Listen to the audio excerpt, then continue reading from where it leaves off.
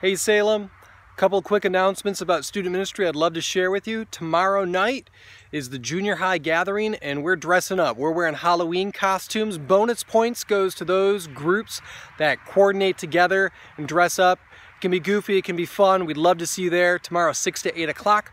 Then also this Sunday, student worship at 10:45. We're continuing our series of how to be awesome. And in particular this week, how to be awesome is to follow your guide, to follow the Holy Spirit. That's where we're going this week. We hope to see you there. Also, lastly, Corn Maze is still underway and we'd love to have your help.